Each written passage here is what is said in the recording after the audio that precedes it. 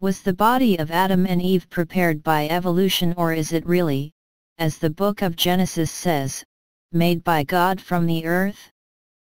Well, I would say that in this area, concerning the body, the Church does not give a reference.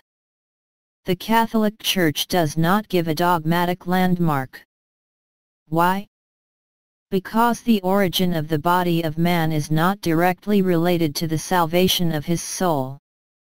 May God take earth directly, He can do it, He is almighty, to make the body of man, or to use a pre-existing life, prepared by evolution, that he recovers from DNA, or one way or another, perhaps an adult animal, that it infuses the spiritual soul that gives it the original grace, to make the first man and the first woman, no matter. And that is why Pope John Paul II, in a speech in 1996 at the Pontifical Academy of Sciences, says that the theory of evolution is probably more than a hypothesis. That if the body of man, no doubt according to scientists, proceeds from a pre-existing life, an animal life, on the other hand we must affirm, as a Catholic, that the spiritual soul is directly created by God. The consequence is that for this origin of the body of man, someone who is Catholic, therefore, who has the spirit of St. Thomas Aquinas, where science and faith work together, will look on the side of science. As soon as the body of man can pre-exist, in an animal, is opposed to science. I would say, quite the opposite. By studying the DNA of modern humans, comparing to distant cousins such as great apes, chimpanzees, haranguing, we find that there is 99% of DNA that is similar. Comparing with Neanderthal men who are cousins, we find that there is even more DNA that is identical. So some people will argue that if you compare human DNA to that of a lizard, for example, there may be 90% of DNA that is similar.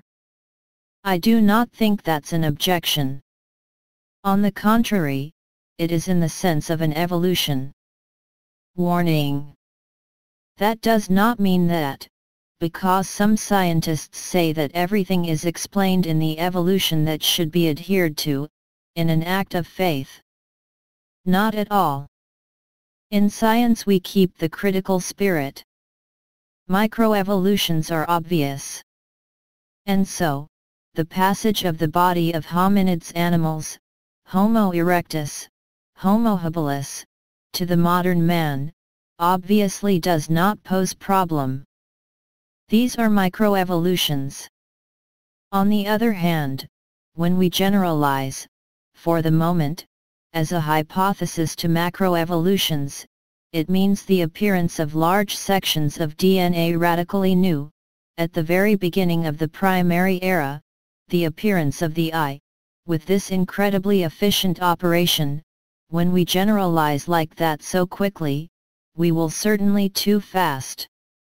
Obviously the hypothesis of an organizing intelligence is not at all to exclude, even if it is not scientific, it is philosophical, but it is realistic. On the other hand, for the microevolutions which explain the change of the form of already existing organs and the passage between the old animal men and us, does not pose any problems.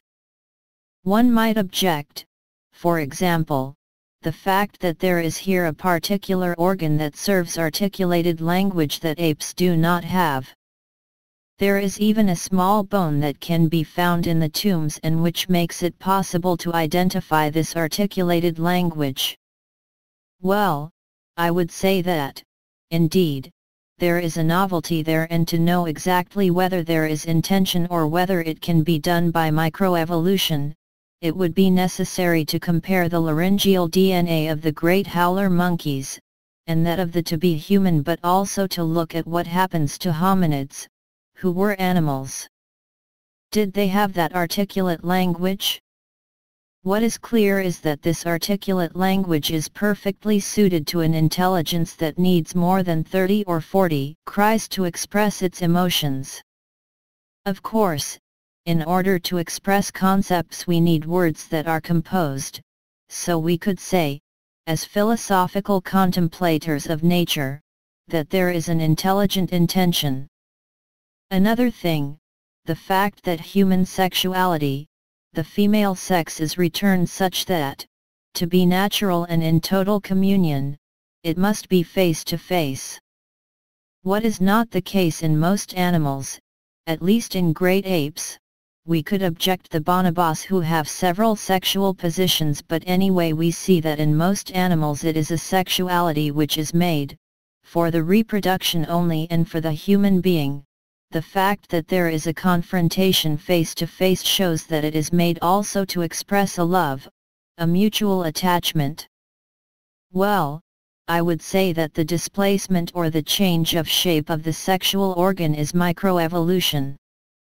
We see this change of shape very clearly be done, for example in cetaceans, which at the beginning is a mammal walking and having nostrils where it is needed, as a kind of dog, and after that give the dolphins whose nostrils are at the top of the head because it is more convenient when you swim.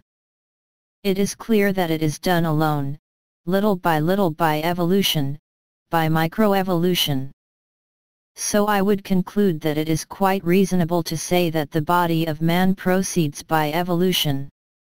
It does not cause any problem to faith, because faith does not reveal to us how God made the body, but rather, why did He make man on earth, for what?